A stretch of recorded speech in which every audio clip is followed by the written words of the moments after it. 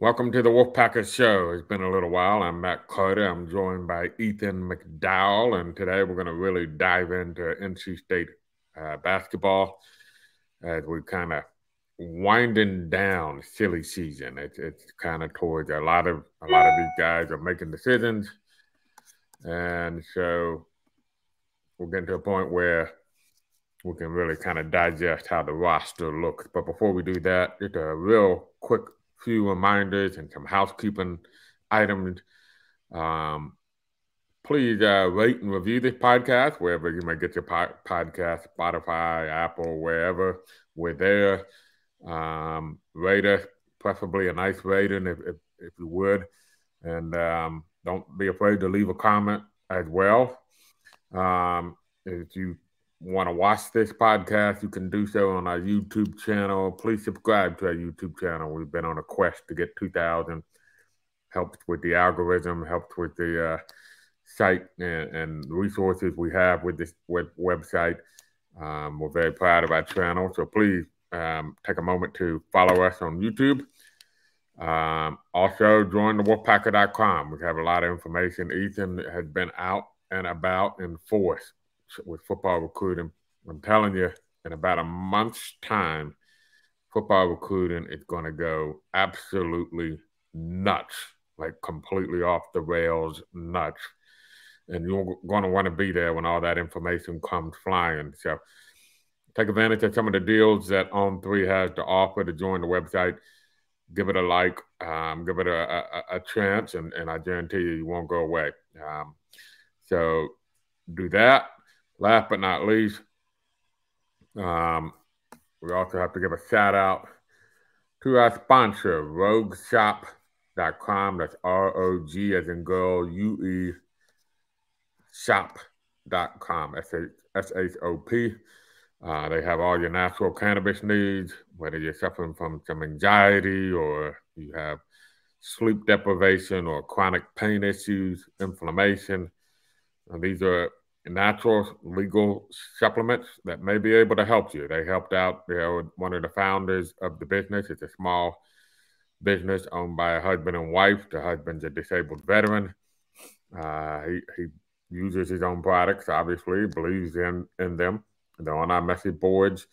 They're, if you have any questions, they also have a live chat feature on their website with an actual human being. In the world of AI, it's an actual human being on the other end of their website talking to you. So support them, give them a look. If you might have a need for it, give it a try. If you never tried it, maybe this will be something that can help you out. So got all that in less than 3 minutes.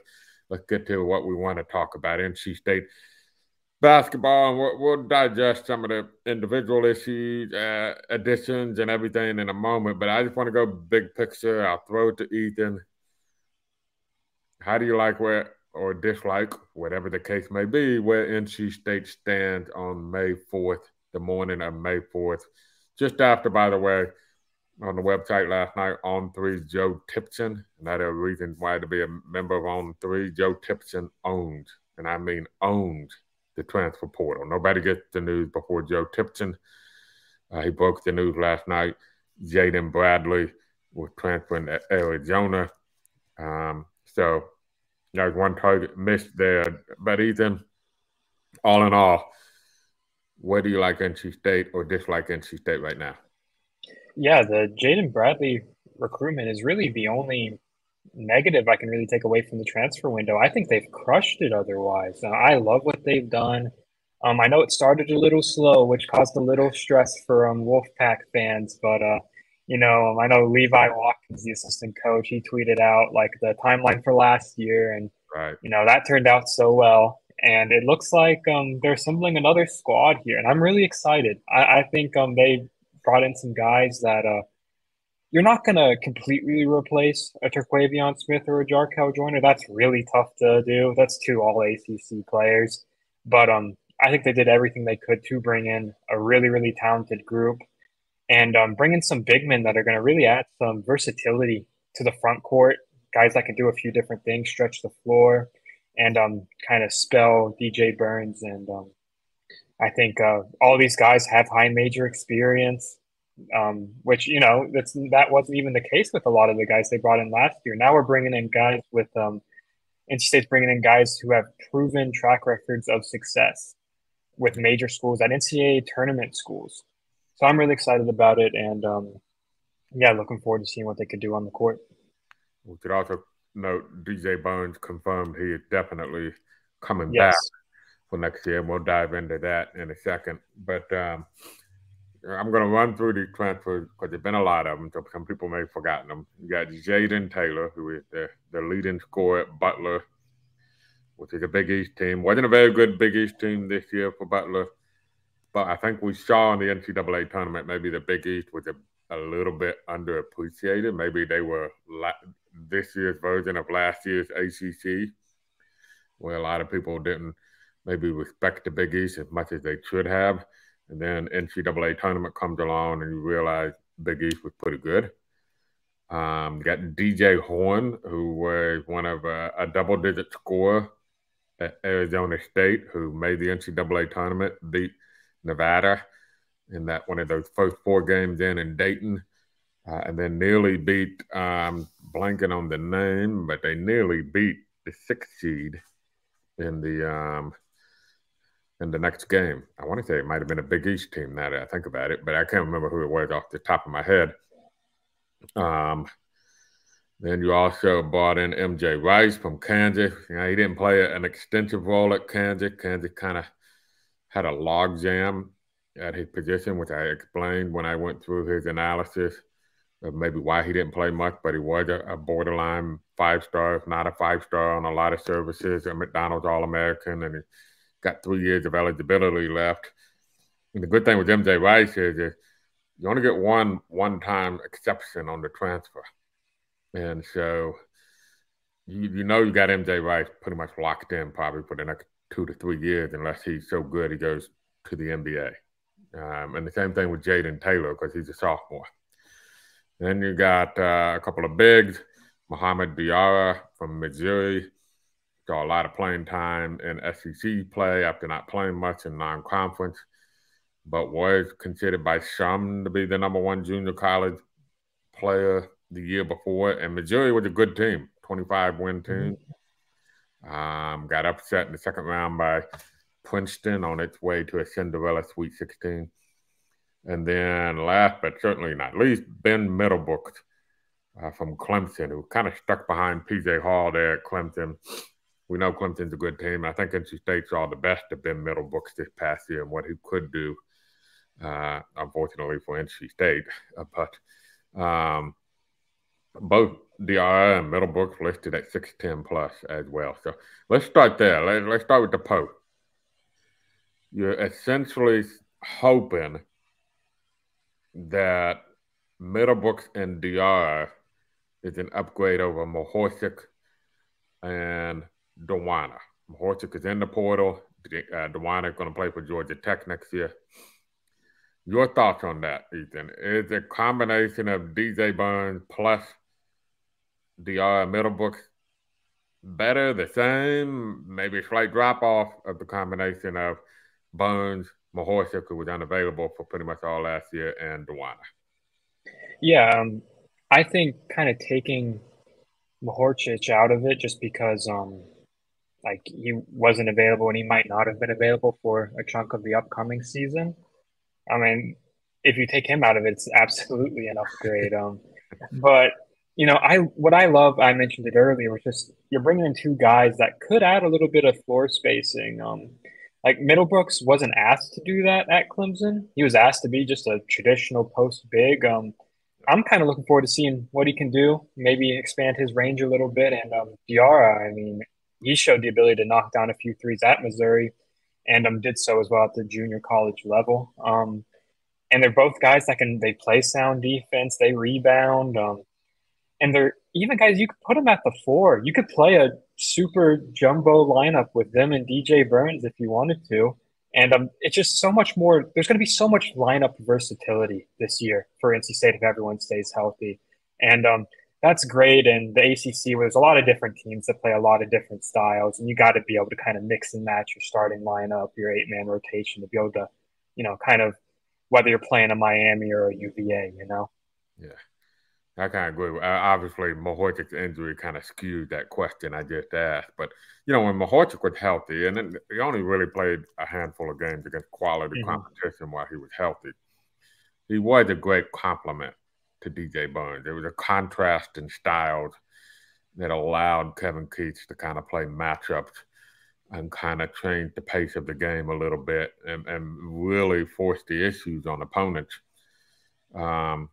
And I think that's kind of what I think he wants to go for with Middlebrooks and Diarra, and then there's some things look, it's no secret that we'll see how DJ Burns looks come this fall, but he struggled defending pick and rolls and pick and pops and high ball screen last year. I think that's an area where maybe a Mohamed Diarra in particular could really help you out defending some of those. If you're playing, like you mentioned, it allows you to mix and match against your opponents very well. I should add Diarra's rebounding numbers. If you expand it out to like a 40-minute per game average, and you translate what he did in some of those SEC games, that are very impressive. And so he gives you a good rebound, because they do lose Jack Clark and Mahorchik, obviously, with two of their best rebounders. And I do think Middlebrooks is a guy who just was blocked. Like, I don't blame Brad Brownell at all. You got PJ Hall, NBA caliber big. You're going to put him on the court when he's healthy 30-some minutes a game. So, but I think there was a wide amount of respect for Ben Middlebrooks. I think there were a lot of people. I know Matt Connolly at On 3, when we asked him about Ben Middlebrooks, thought that he could be a 10 to 12 points per game scorer and 7 rebounds a game at the ACC. So I actually think they've ended up upgrading. Now, here's the question in the backcourt.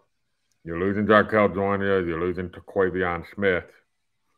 You've added Jaden Taylor, DJ Horn, and MJ Rice. So let's throw in Jack Clark. You lost Jack Clark too. So you've lost those 3. And you've got Jaden Taylor, DJ Horn, MJ Rice. Pretty clear they still would like to pursue a point guard. Casey Morcell's in the draft. I think a lot of us would be surprised if he stayed in the draft.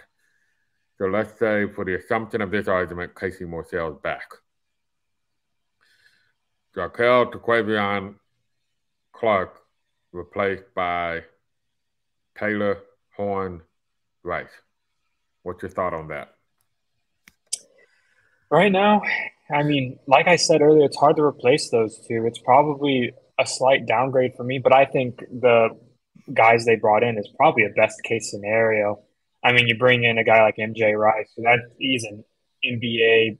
He has NBA potential. He has the potential to be a guard in the NBA, and I mean, then you can combine that with 2 players with the proven production at the high major level.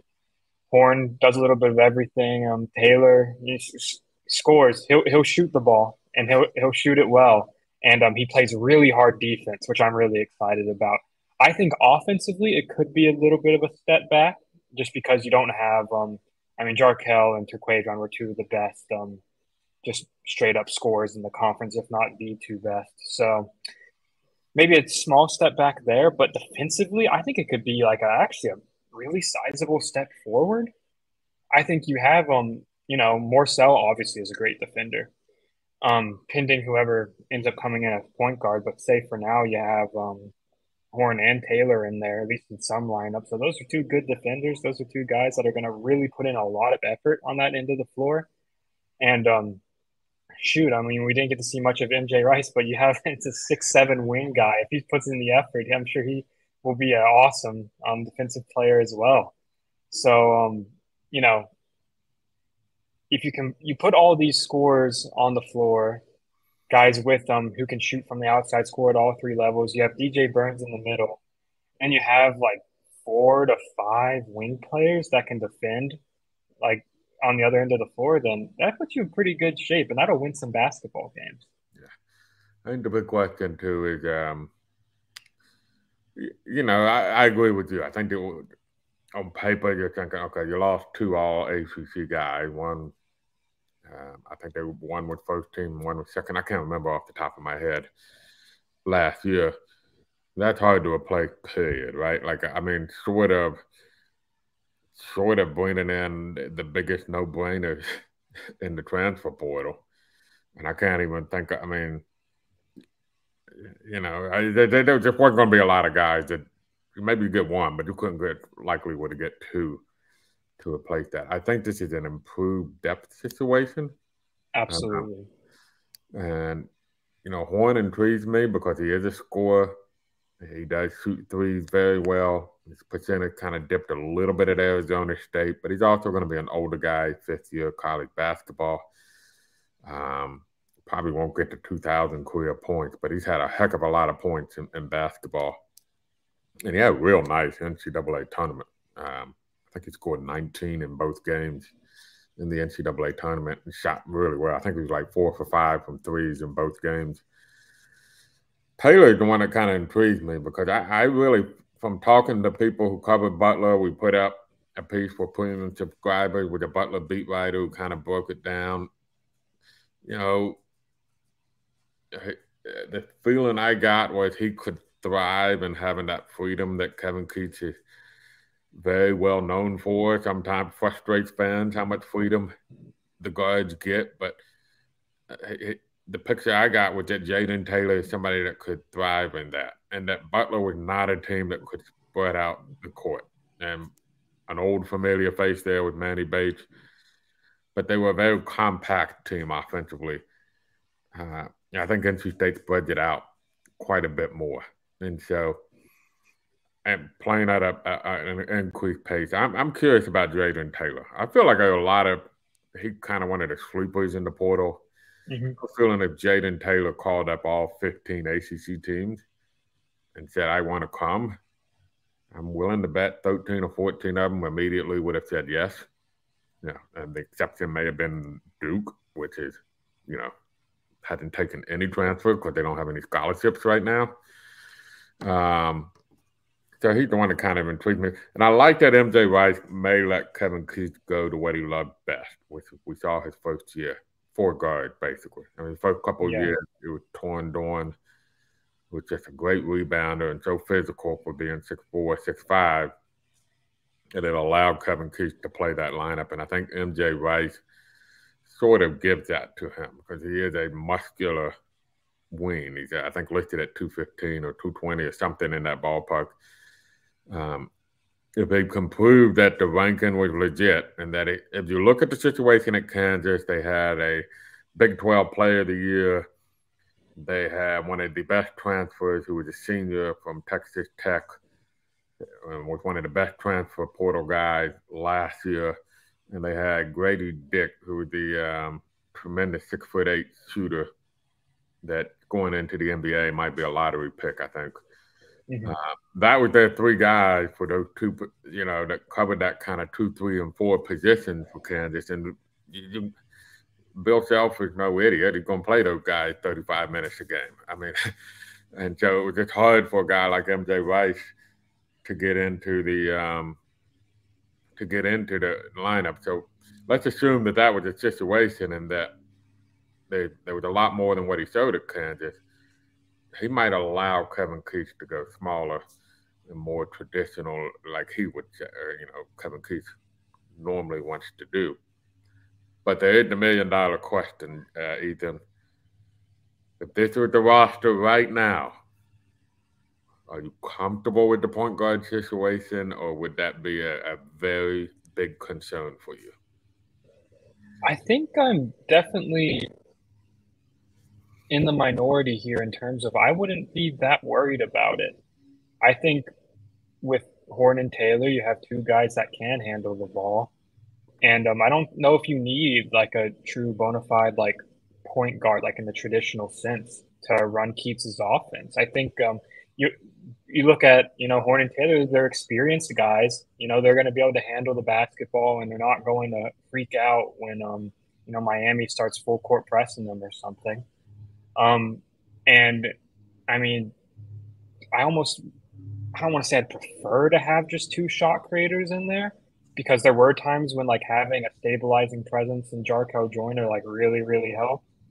But I don't think NC State has to bring in a point guard is what I'm saying. I would be comfortable if they just ran with this lineup and you had that 3 guard backcourt of Horn Taylor and Morcell. And it's not like you don't have point guards on the roster either, right? You do have Breon Pass and LJ Thomas, and you signed Trey Parker, all three of whom were kind of point guard recruits. Yeah, so maybe one of them, maybe Trey Parker comes in and he's the guy that can be in the 9-man rotation right away, or maybe one of those Thomas or Pass takes a step forward and is the 6th, 7th man. And when things get a little hectic, when you need that stabilizing presence, maybe they can come in and replace a Taylor or a Horn for a 10-minute stretch and like calm the game down. But like Keats' teams like to play at that, getting lots of shots up on high pace offense, and having 2 combo guards, I think, could actually just be a perfect fit. So, no, I'm not that worried about it. I'm probably in between where most fans are and most observers are and where you are. Okay. I do think there's a concern. Only in the sense of I think there are a lot of pieces there to be a top 25 team. I'm going to apologize in advance, but I see my dog at the window, and she might go barking at any second. So, if listeners hear bark, I apologize. But back to my point. I think a lot of the moves NC State have made that if they are healthy with the depth and the versatility and the options and the experience, easily could be a top 25 team if it could find quality point guard play. And I think that that's the issue. If you get a quality point guard, I think that's the issue facing NC State. I get a phone call coming in. The question is, do you feel like you can get that on the roster? In my opinion, on paper, that's very questionable. But I also look at it this way: Jaden Bradley was a 5-star, but it didn't look. He still had his struggles at Alabama last year. There was no guarantee he was going to be a quality point guard. So it just doesn't look like there are a lot of quality point guards in the transfer portal, and some of those that were quality point guards seem to be locked in. I know that young man who from Akron that was like the MAC Player of the Year. It sounds like he's locked in for Illinois from all accounts. So, there's also what's out there, right? And that's the other question. So I would prefer they have another point guard. Of course, that would create a debate. They need to find a scholarship to do that. People have been asking me about it on the chat, and I've given my opinion of where I think that scholarship might come from. But I understand the need for a point guard because it can make a great point guard. We lost Ethan there for a second. So I'm going to ramble while Ethan tries to get his connection reset. There he is. All right. Sorry, I was rambling there. So I'm in between. I think there can still be a good team with this roster as it is. I think there's a top 25 potential if you can find a quality point guard. And right now, that might be separating top 25 versus being a good team that's probably underappreciated nationally. So, long rambling answer there, but that's my take. Ethan, let's talk really quickly about women's basketball, because I know we got a lot of supporters of women's basketball. You've been working the phones. May or may not be an official visitor this weekend. We know there were some reports that there were going to be 2 official visitors. We can confirm one is not happening and one is iffy. They have picked up a girl from Sacramento State. I'm going to let Ethan pronounce her name because he talks better than I do. And then also they've lost a few. Everybody expected the three seniors to move on. Camille Hobby transferring to Illinois. Zakia Brown Turner transferred to Maryland. Looks like Jada Boyd is just moving on from basketball. The big surprise, kind of a surprise, but we were hinting at it. Diamond Johnson has also entered the transfer portal. So, Ethan, your take on the women's basketball situation right now? To be honest, I'm a little surprised they haven't been a little more active in the portal, just in terms of they have a lot of scholarship spaces right now, and they've only filled one spot as of now. I know it's not like they're not working to. They were going to bring in a couple official visitors this weekend. Then I heard that one of those visits was up in the air. There is growing optimism around that visit that it could happen, but it's not confirmed. I'm not going to share the name until it is confirmed. But when I do, it will be on the Wolfpacker.com. And then earlier, Kiana Hamilton Fisher from Long Beach State, a double-digit scorer out west, was going to make an official visit out to Raleigh. It's not happening anymore. I heard from a source this morning. It's not happening. So that leaves the only set in stone transfer commit right now is, and I apologize, Katie, if I'm mispronouncing your last name, but Katie Pinaweta, who was awesome at Sacramento State last year. I believe the numbers might not be perfect here, but I believe she shot 170 field goals and 156 of them were threes. Yeah. And she was top 10 in the country in 3-point percentage. Just an absolute knockdown shooter, and will be the perfect player to have next to an Isaiah James or Sanaya Rivers, who work best when they're getting to the rim. And also add in Zoe Brooks, who also the 5-star freshman. She also thrives getting to the bucket. So she's a perfect addition. I am thrilled that Katie is joining the team. She's got some height to her too, right? Like she's 6'1" or 6'2" or something. Mm-hmm. Yeah. I know she's over 6 feet. She rebounds well too. So also knockdown free throw shooter. She doesn't shoot many of them because she really only takes threes. Yeah. But when she gets to the line, I believe she was over 80%. Yeah. So does a lot of things really well, and should fill a shooting void that at times was really present on last year's team.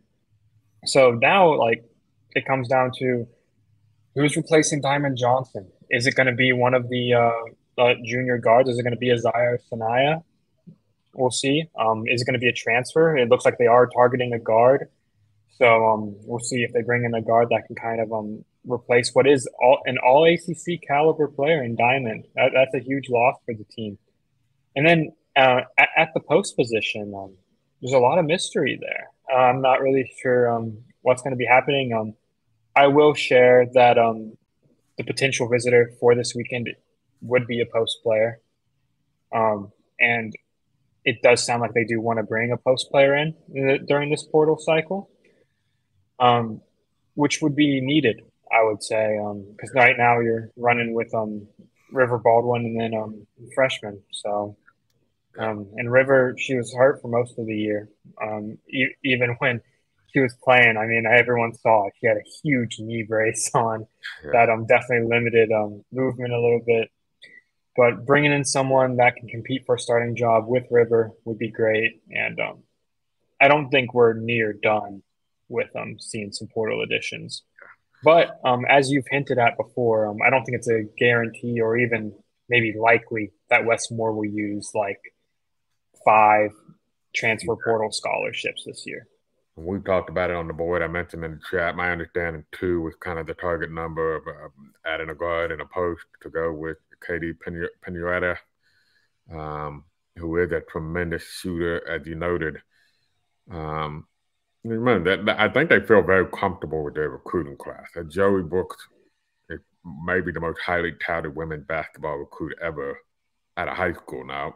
Sanaya Rivers and Diamond Johnson were in that territory when they came out of high school, but they went to other schools first. Lacey Steele, very accomplished high school girl who had a nice offer list. She's another guard that's coming in next year. They do have two forward post players, Mallory Collier from Tennessee, and I'm blanking on the other girl who's from the Texas area, whose sister was a WNBA high draft pick. Maddie Cox. Thank you, Maddie Cox. Is also coming in, so they do have that as well. And Tim mentioned they have hosted one official visitor who has not made a decision yet. I don't know if she was official. I should say clarify that. But one visitor who is a post player from a Big Ten school, who we talked about on the website. She did visit. I want to say, was it this past weekend or maybe the weekend before that, or somewhere in that vicinity? Weekend before. She had not made a decision yet, so don't know if that's good or bad if you're if you're NC State. But so they clearly are checking some options. I've long believed in West I trust. A track record speaks for itself. It is a strong track record. Last year was interesting because if you look at some of the teams they beat, including a team that was playing in one of the most decorated national title games in women's basketball history, NC State beat that team on the road by double digits, if I recall, despite the fact that, and I can't believe I'm blanking on her name too, but that she went off. Caitlin Clark. Yes, thank you. She went off against NC State. She had a couple of logo shots on NC State. But NC State still won that game by double digits, I believe. They beat some quality teams last year. Louisville beat them on the road. Beat a fully healthy Notre Dame team at home. Those teams had very nice NCAA tournament runs. Beat North Carolina at home. It was just those weird losses last year. Those kind of head-scratching losses. The Boston College loss at home and Georgia Tech on the road. You just had a couple of those, and then to give it up there at the end to Princeton in the first round in a game that you really controlled for about 35 minutes. Yeah, kind of emblematic of how the season went, I felt. But I don't think it's like a massive rebuilding job or anything like that. I don't think there is a need for that thought. So I'm curious to see how it ends up. And this may be a situation where maybe this was more comfortable for West this coming year with a little bit more defined roles for just trying to fit everybody in. They also had a lot of injuries as well. So we'll see how that plays out. One last subject, because I know Ethan's got a busy day. Your thoughts on the transfers for the spring in football? NC State lost 5. Ben Finley's headed to Cal. Thornton Gentry's headed to Appalachian State offensive lineman. We don't know yet where Chase Hatley, linebacker, maybe safety, and Jayan Reed, defensive lineman, are going. And, of course, the big name is running back Demi Sumo-Kambe heading to portal. To me, of the 5, that's the one that stings a little bit because I felt like with Michael Allen and Jordan Houston and Delbert Mims and DeMarcus Jones, you have depth. But all those guys are kind of running backs that I would say they get you what's there. If you give them a lane for 4 yards, they're probably going to get you 4 yards. I thought Demi Sumo-Kambe was a playmaker. He could get stuff on his own. And I thought the numbers from Pro Football Focus, as I put up on an analysis piece, kind of bears that out. And I think they might miss that. His ability that he can break tackle, get yards after contact, he can break away. How big a loss is that for NC State? I mean, they missed it last year when he was hurt. It was a clear difference on offense with him on the field versus off the field. I'm a huge Demi Sumo fan, and I mean, shoot, like the coaching staff is too. We heard about it all off season last year, and then he immediately showed it on the field. When he was healthy, he was great, and if he was going to be healthy this whole upcoming season, I think he has all ACC potential as a running back. So it's a massive loss. I think it really hurts, and now you're in a position where I'd give Michael Allen a little more credit. I do think he showed some flashes to make a little bit of something out of nothing down the stretch last season, especially in the passing game, which obviously will be a big role under Robert and I's offense. But now you're looking at a situation where I think the running back room is probably going to be about the same caliber as last year. I think Michael Allen, I'm pretty optimistic about him, and I think he could replace most of, if not all, of the production Demi Sumo produced, and if healthy, could of course exceed that. And then I think Jordan Houston is, he's a starting caliber ACC running back, and at this point, he probably is about what he is as a player. I am really excited to see him get in space more because I thought he was at his best when he was catching screen passes where he was, you just have to make a DB or a linebacker miss and then he could take off for 12 yards. But that was a little bit of a tangent, but that's definitely the biggest loss. I remain a little bit optimistic about NC State's running back situation, but I was really high on that group with Demi Sumo. So I think he's going to probably end up at a Power 5 school and have a very successful career. And you could tell, I think Robert and I was high on it too, because one of the sneaky things in the spring game, there was a lot of 2 running back formations. Yeah. We saw some of that with Tim Beck, but not a ton of it. There was a lot of it in the spring game, which led me to believe that Robert and I had kind of identified those running backs as a potential strength. And so he was finding ways to get multiple running backs on the field at the same time. We'll see what this does to that. They do have Kendrick Raphael also, who enrolled early. He flashed, a little bit of issues with ball security in the spring game, but did show some of the natural vision that you like to see. And what impressed me is I don't think he got hit for a loss while running behind the reserve offensive lineman in that spring game against the first string defense, if I recall correctly. And that's a very good sign. He wasn't going to pile up numbers because of that situation. But to not get hit for a loss is pretty impressive. Obviously, though, he did have a fumble. He also dropped a pass that would have probably been a big gain. Ben Finley leaving hurts for depth. I don't think he was going to factor into the starting role, but we saw this past year that, catastrophe can happen every now and then. And NC State was just uniquely qualified to be able to handle that catastrophe that came upon the quarterback position last year. It may not be this year. This year, they may need to have normal luck when it comes to quarterback health. So that's just something to follow. So, all right, that should do it for this edition of the Wolfpacker Show. A few reminders, please rate and review this podcast wherever you may listen to your podcast. Also, to subscribe to our YouTube channel and our Facebook channel and our Twitter channel. Our handle is very simple. The Wolfpacker, everywhere. So it's the easiest handle to remember. Follow Ethan on Twitter, Ethan M. McDowell. Ethan M. McDowell. And he dropped. And if you can't remember that, follow the Wolfpack on Twitter. It retweets Ethan a lot, and then you can follow Ethan from there. Also, please sign up for the website. Got a lot coming over the next few weeks. As NC State's roster just about filled out in basketball, and recruiting is going to go crazy. And then you're going to get the best football team coverage anywhere on the internet after that.